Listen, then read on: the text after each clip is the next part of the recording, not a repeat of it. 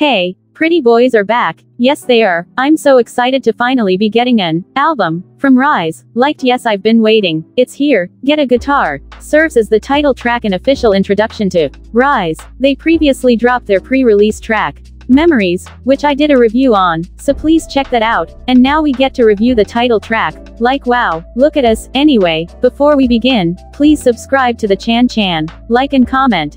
Now, a lot of already knew of the Queen sample that was to be on this track, and I was fucking scared to say the least. Like yes, I was prepared to pretend like this release didn't happen if the song was ass. Also, why the hell did I go on Twitter and find out some of y'all didn't fuck with Memories? Like girl, I don't know what to tell you. It was good to me. It was so good to me. Like talk about hit, talk about emotions. They just get it, and y'all don't, and that's okay. It was for me. It was for the pretty people who have a heart and soul. Anyway, yes, I was going to turn a blind eye if I didn't like the song, and it was okay, I guess. Okay, listen, it was very okay for a debut group. I mean, no one is topping My Sisters Down at a Door, but we move. I always have my expectations in hell when it comes to boy groups. When I first heard the song, it was a chop for me, until that chorus, then the second time, I begun to get it, sort of. But, first off, I want to say congratulations to my boys, like your first real debut. Yes, I'm so proud of y'all, we made it. And second, I will not be talking of the scandals, because who literally cares? No one. I know no one cares, so please let's move on. Unless anyone is saying the N-word, being misogynistic, homophobic or any form of bigotry, I quite simply do not give a damn that some of the members were dating or fucking around. Like I don't care who had a booty call, or who kissed, or whose daddy got them a spot. Like, let's grow a couple more brain cells. I know you're lacking in that department. Now, the song opens up with that step beat, then Woonbin begins it, which I loved. It was a very okay way to begin the song. Start with the singers that don't have the best vocal ability. Now I hate to say it, because I love Yunsuk, but his voice was a no for me, because the difference in tone between him and Woonbin is so noticeable, especially since there is like a 1-second bridge between both parts. But his deeper tone just didn't make sense in this section. If anything, I wish he started the song. That build from him to Woonbin would have made more sense structurally, but I get it. Woonbin is the center, but immediately I was confused, going from a high to a low, not even a high, cause Woonbin's voice is not that high, it's like that middle ground. So starting middle, then low, then high, was definitely interesting, and I think that's what probably caused my general confusion at first. And then this is when we started to give Song of the Summer, well, second best, because Memories is just too good sunghan, and so he came in.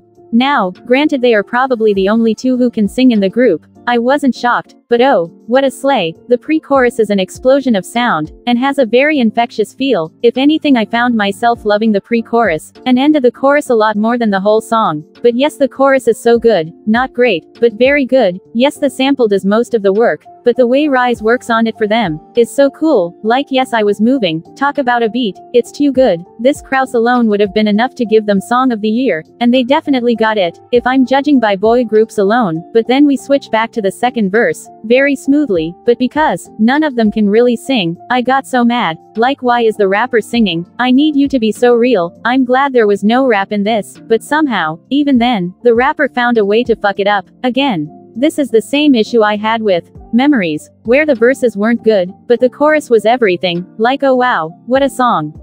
Well, at least one thing they are great with, and never fail to deliver, is consistency. Consistent with boring, terrible verses.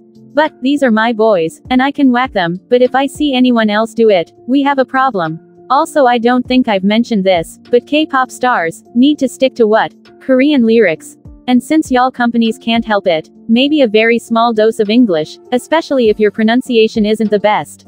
But, before I immediately called this a flop, oh I cried, an angel, the king of vocals, and everything good Sohee, came in and saved the song. He said, oop, y'all dropped the song, let me carry it up for you. And we say, thank you, king. Like, yes, that's my short king. Like, see what happens when you can sing, when you don't have to struggle to find the key, or sing in a higher register.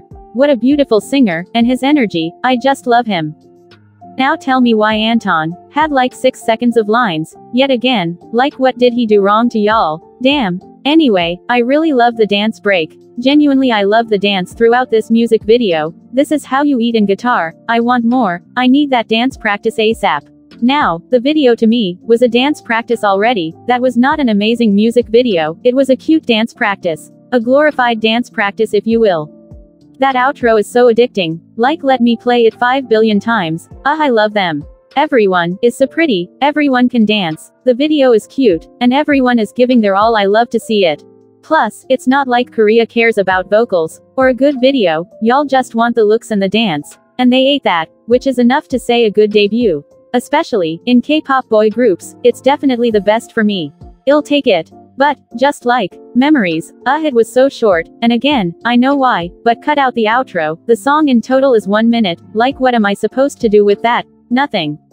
Anyway, what did you think? Did you like the song? Did you not?